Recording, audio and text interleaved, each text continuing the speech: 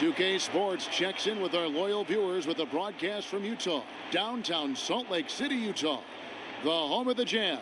Alongside Chris Webber and Greg Anthony, I'm Kevin Harlan, the fourth member of our crew. From the sideline, Hall of Famer David Aldridge. Well, it was the Charlotte Hornets winning their last game against the Pistons. And what really made that outcome a surprise was how lopsided it was.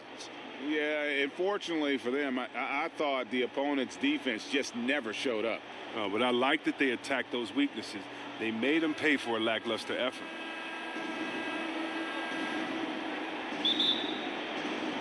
And it's going to be the Jazz off the tip. And the NBA season can be a long one, Chris. How important were team functions and team events during the season as a way to relieve some of the stress of the season?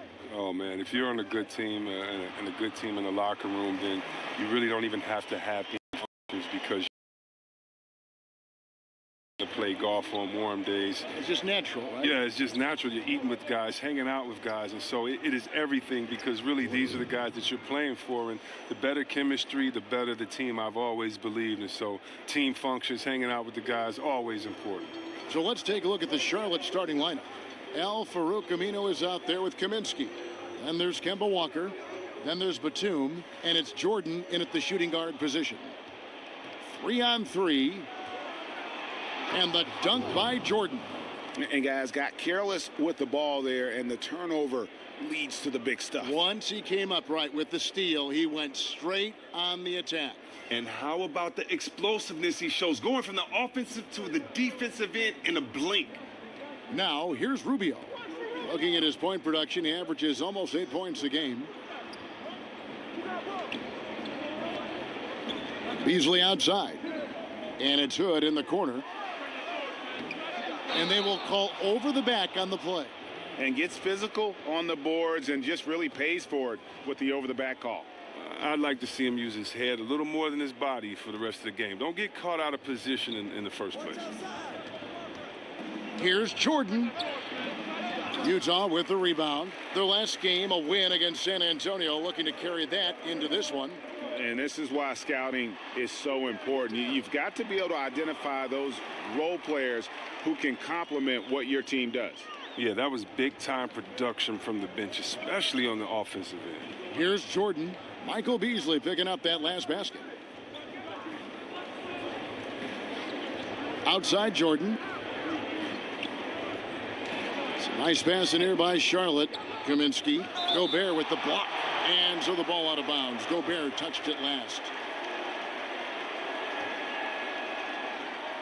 Now about 2 minutes gone here in the first quarter. From deep.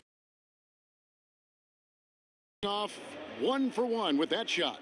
And Walker is what we call thirsty. He's thinking of firing as soon as he gets the rock. Great presence of mind from the point guard. Now here's Beasley. Turned in an outstanding game against San Antonio. And the shot goes in from Rudy Gobert. Yeah, good awareness there. He sees an opening and doesn't hesitate. Opening right there, that's just because the defense failed to rotate. Hood against Jordan.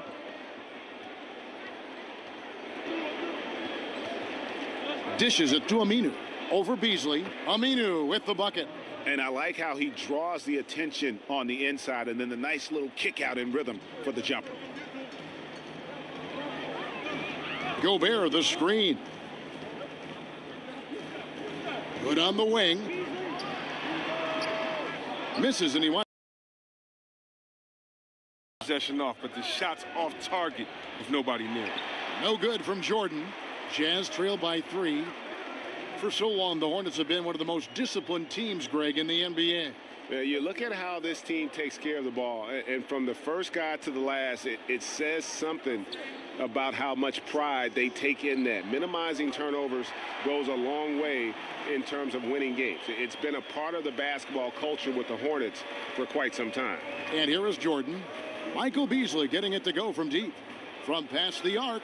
And it's Jordan, that time on the assist by Walker. 7 points for Jordan. Oh, man, just an outstanding first quarter so far for him. He's doing a great job creating space and knocking down open looks.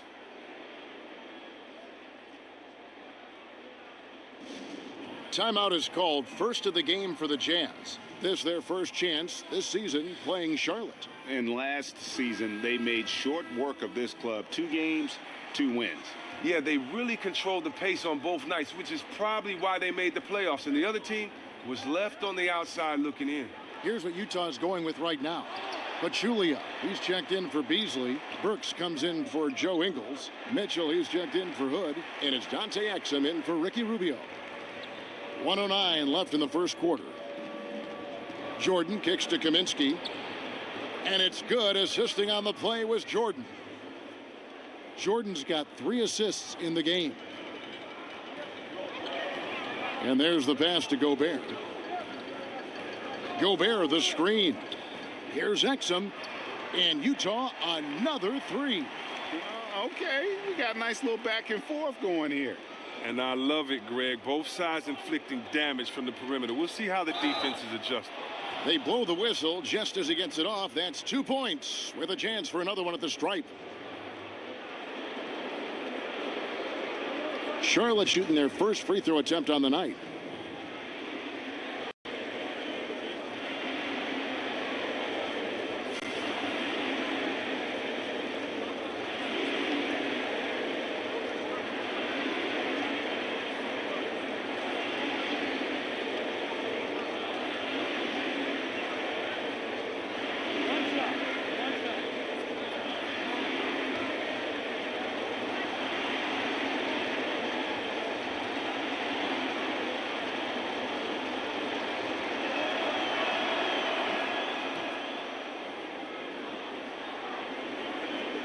There's 39 seconds left here in the opening quarter.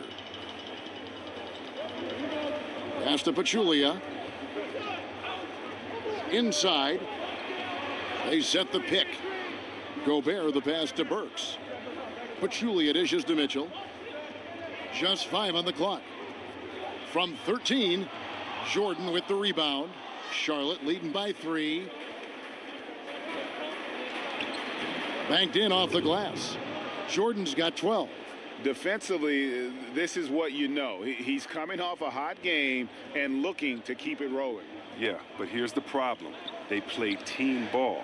So if you pay him too much attention, that just leaves other guys open and is too difficult of an adjustment to make. We'll take a quick break and then back to the action here.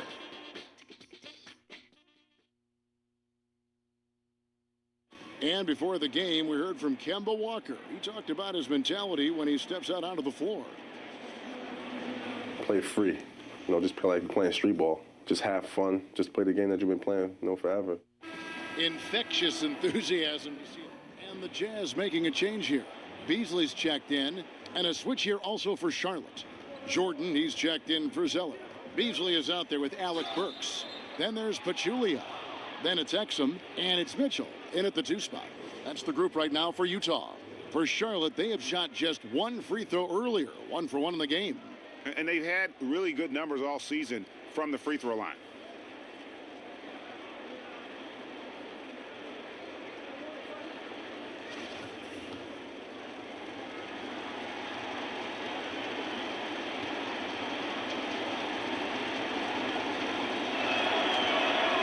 Free throw good, Jordan.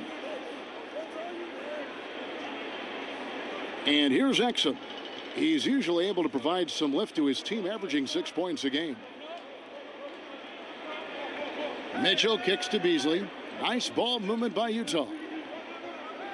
Beasley the screen. Back to Exum. With some arc, and he lays it up and in. 5 points in the game. Oh, the floater's a tough shot, even when you're that close to the bucket. Here's Jordan.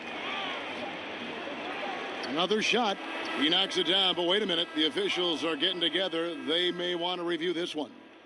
And we are not going to halftime just yet. Officials signaling they are going to review the tape. And a chance here to just double check the ruling on the floor. I wasn't sure if he got it off in time or not, so I appreciate the second look as well.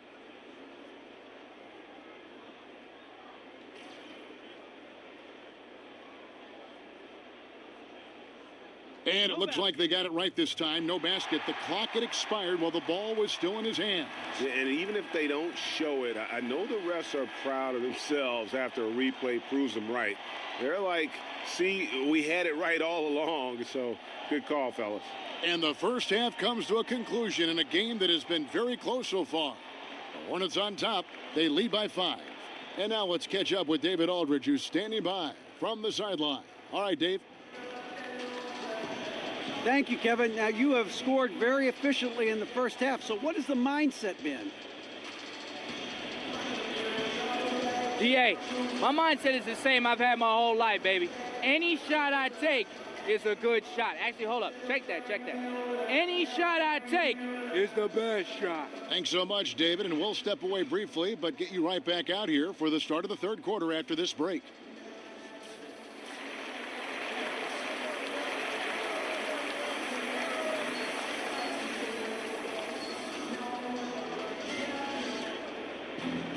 And it's been a back-and-forth game so far with no ground given through the first half. Third quarter starting here now. And Mr. Incredible has been sensational. His points production thus far off the charts. It's only been 2 quarters. Just a great effort for him for the entire half. Yeah, right. I mean, the defense hasn't had an answer for this guy yet. Just too skilled, too driven thus far. All fueled up and ready to go. Let's reset the lineups courtesy of Gatorade for the second half of basketball. On the court for the Hornets, Batum is out there with Aminu. Then it's Jordan. Then it's Kaminsky. And it's Walker in at the 1 spot. And, of course, NBA players have all reached this pinnacle through dedication, through very hard work. Chris, can you talk about the hard work and effort that goes into playing and succeeding at this NBA level? Well, if you're in high school or middle school, when your friends are at the movies, you're on the basketball court. When your friends are hanging out at a party, you're at the basketball court. When your friends and his family on vacation, you're at the basketball court. I don't think many people understand the dedication. You know, for many guys, it's more than 4 hours a day in the gym. And a lot of that is just sitting in the gym, just smelling the gym. You know, of course you're going to work out, of course you're going to shoot, but it's everything basketball. You know, on my wall, I had Dominique, Magic, Bird. I had all these guys, Isaiah, cut out magazines, and I would put their pictures on my wall and work out and do push-ups looking at them. And I would know their moves. I would know everything. You know, I remember Kenny Smith after his dunk contest. He stood at the free throw line and threw the ball between his legs, threw it off the backboard and dunked. I went in the backyard in Detroit, shoveled the snow, and we worked on that dunk all night, freezing. I mean, you have to love it. So, you know, when you love something, my father taught me, it's not work. And so you got to start with the love, and then all the other work and dedication is just part of the journey. I love the message, but boy, I like that Kenny Smith story. That is a great story. And keeping us updated from the sideline, let's swing it over to David Aldridge. Thanks, Kevin. Mr. Incredible in their last matchup against the Pistons was outstanding. He had 41 points, and he was a target from everywhere, hitting from deep as well as making his free throws. He put up numbers that really jumped out in the box score. A very solid performance. And Kevin will see what he's got in his arsenal tonight. All right, David, thank you, guys. Could you believe that performance? Wow. I mean, it was really something to see. I mean, he showed everybody just how special he is when he is on his game. Oh, yeah. Once he got them on the ropes, he never let them off the hook. It was full-speed energy basketball at his greatest. And Rubio kicks to Gobert. Kicks it out to Rubio.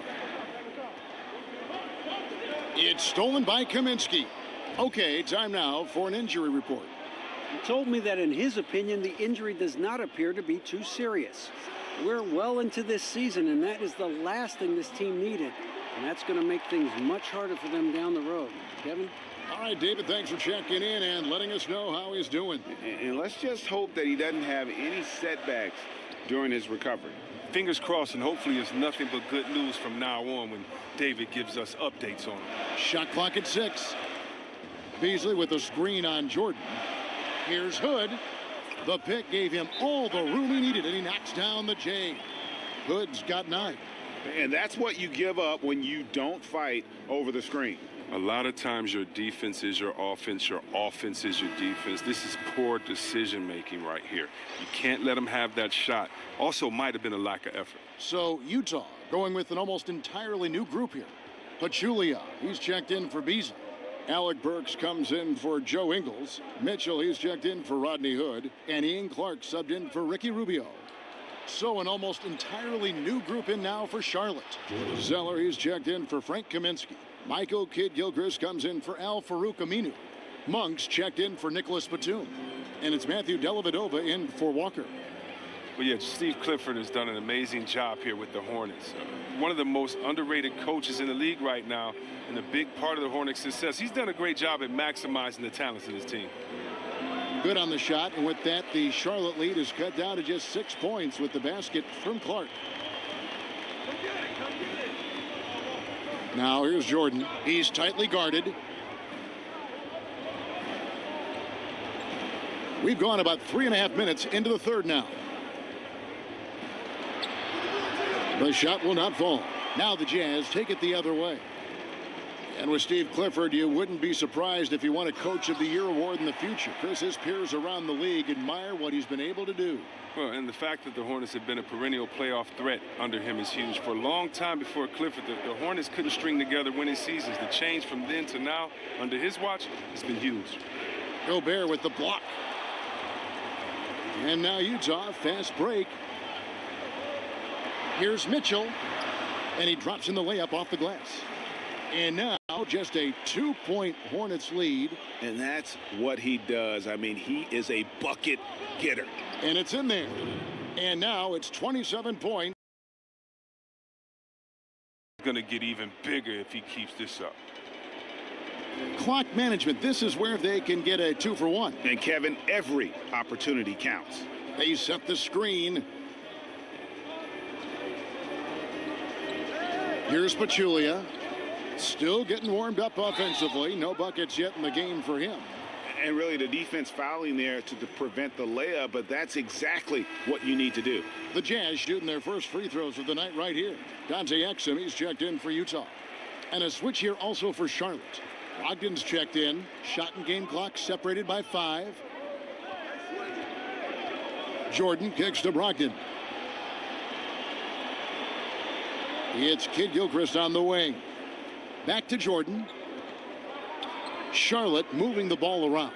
There's the 3. Here's Zeller. Second chance shot. No good at the rim.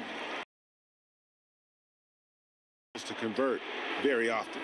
And we'll be right back after this.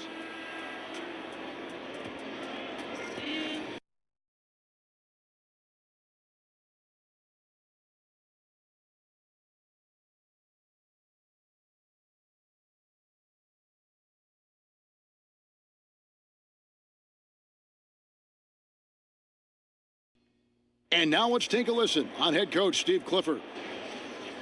Well, we're doing well. Great job. Show your hands. Show your hands. Don't foul. Moments ago, Steve Clifford talking about defensive technique. Doesn't want to give up 3 points at the charity line. And by focusing in on the smallest thing, his guys know how serious he is. One of the better defensive coaches in our league. Welcome back as we get rolling once more. The fourth quarter right ahead in what's been a very well-contested game. We've got Alec Burks. Exum is out there with Mitchell. Then there's Beasley, and it's Gobert in at the 5, roaming the paint. That's the 5 on the floor for the Jazz. Jordan with the bucket. That's the awareness that Kidd-Gilchrist has out there. Excellent at knowing where the open man is.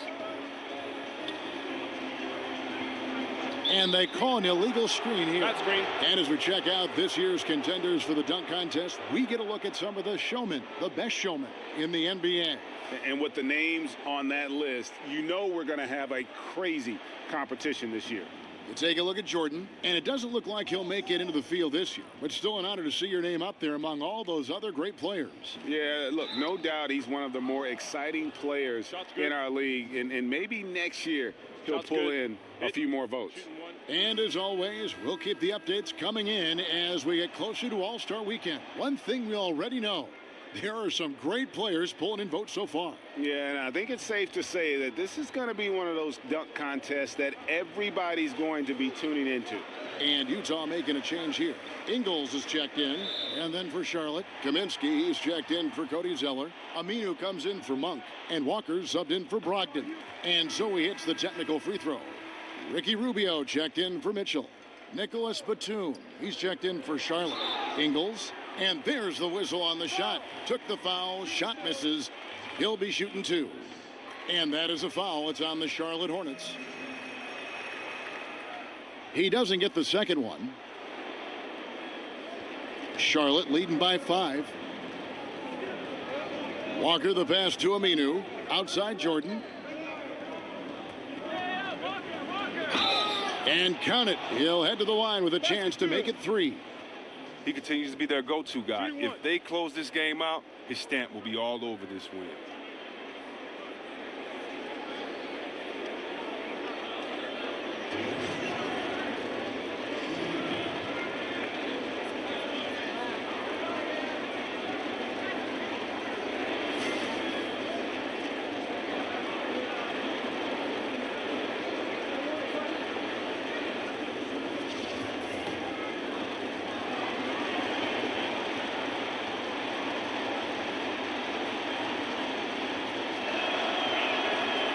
On the free throw, no good.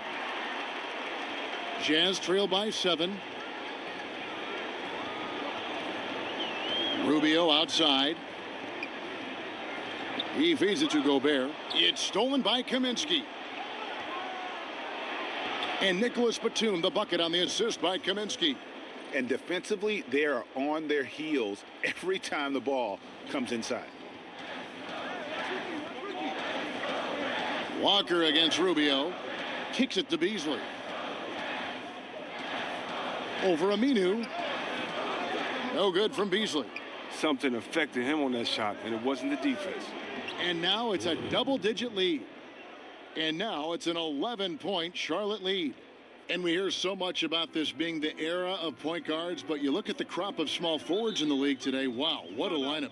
And talk about versatility. There are a lot of good ones out there. Yeah, the NBA has changed a lot. The 2-guard used to be the most athletic position when you think about it, with the Jordans, the Clyde Drexlers, other guys. But it's really changed. And really look at the size. Kevin Durant, you know, I was always amazed. I'm a power forward at 6'9". He's 2 inches taller than me, and he can play the point guard. So the game is evolving when you look at Kevin Durant, LeBron, Kawhi Leonard, Antetokounmpo, Jimmy Butler, those type of guys. But you want to talk about versatility, playing both ends of the floor and being able to score and get buckets, these guys come to mind. Okay, well, let's check in with David Aldridge, who's reporting from the sideline.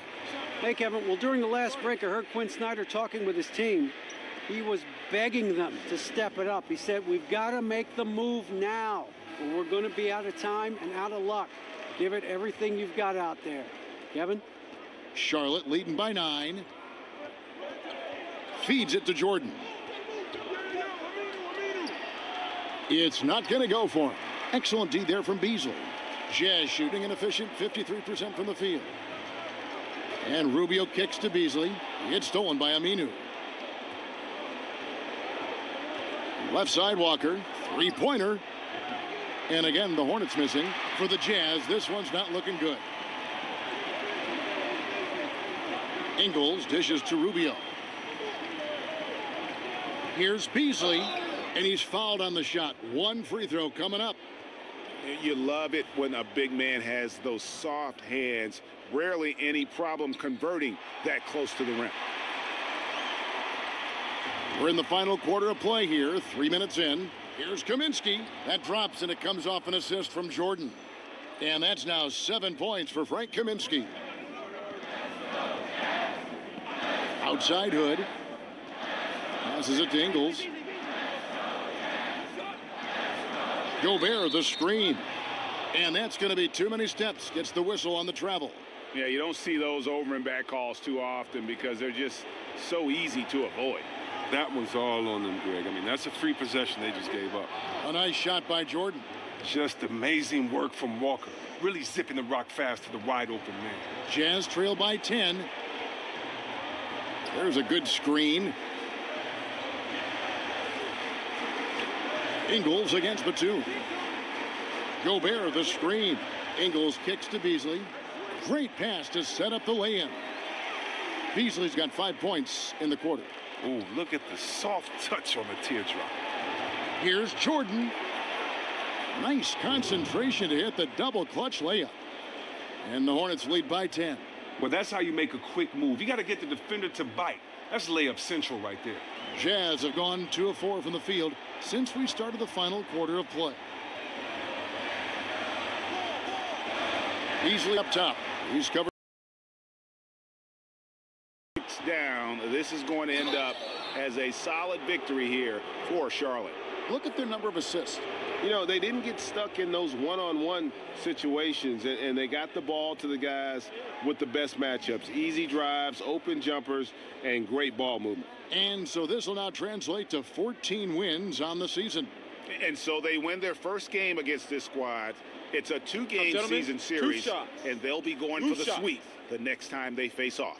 And you know, when you look at the huge impact he had, just a monster game for Jordan. From an offensive standpoint, he was their leader tonight. Whenever they needed a big bucket, he was always the guy to come up with. Free throw good, Jordan.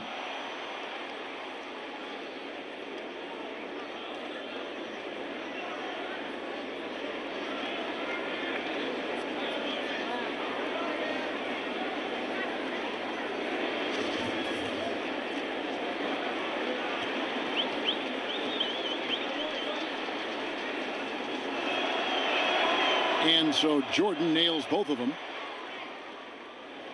Jazz trail by 12. 58 seconds left in the fourth quarter. Here's Beasley. Hornets with the rebound. Allowing no space for the shooter to get comfortable. Just terrific defense. Yeah, that won't go on the stat sheet. Close to getting the block, but really it had the same effect. And how much longer are they going to keep that foot on the accelerator? At this point, it's just icing on the cake. Terrific run, closes it out. Deflects the pass. It's stolen by Aminu. Here's Jordan. And, yep, finally drops after rolling around the rim. Jordan's got 41. Tremendous effort here on the road. That plane ride home is going to be sweet. Oh, yeah. Well, I don't care how good you are. It's tough to succeed in a hostile environment. They're doing it in style. About 3 seconds between shot and game clock. 6 on the shot clock. Here's Hood. Nails the 16-footer. His in-between game, always a work in progress, but the D still can't just leave him all by himself right there. So no problem for Charlotte as they get the win. And in the win, a comfortable win in what was, I think, gee, a pretty hostile environment. It really was. You know, it's never going to be easy on the road, but they didn't have too many problems with that tonight. And that about wraps it up. For David Aldridge, Greg Anthony, and Chris Webber, this is Kevin Harlan thanking you for watching the NBA on 2K Sports. And we'll see you next time.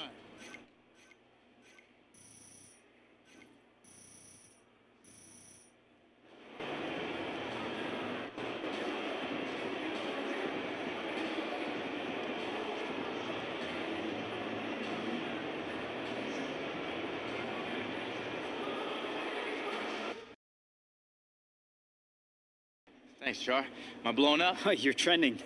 Oh, hey, we need to go do an interview with the guys in the studio. Let's go. Let's get it, man.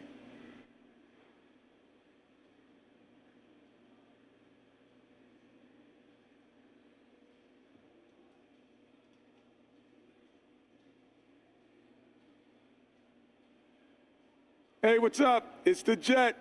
You were dropping dimes left and right out there. Now, how were you able to rack up so many assists against their defense?